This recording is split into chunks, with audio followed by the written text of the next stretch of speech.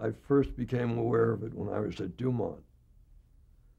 And I got a call from a top agency vice president, who I won't name, who told me that I had on my staff a man who was a avowed communist, and that I would not get any more business from his agency as long as this man occupied a top position. He was the assistant director of programming.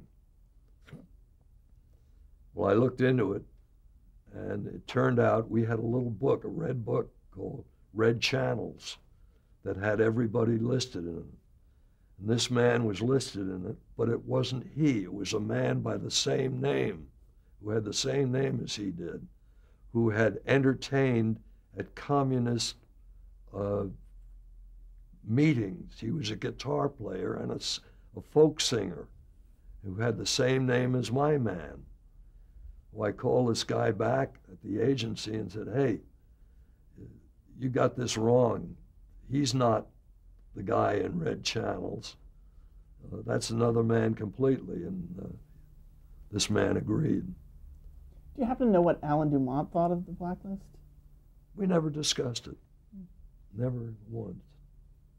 Was Red Channels available to anyone? Oh, yes. They wide circulation. When I was at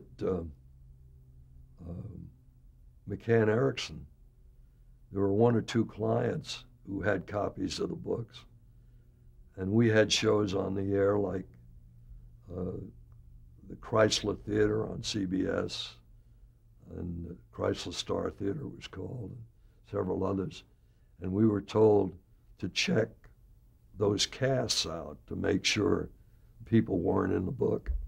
So you were forced to do it?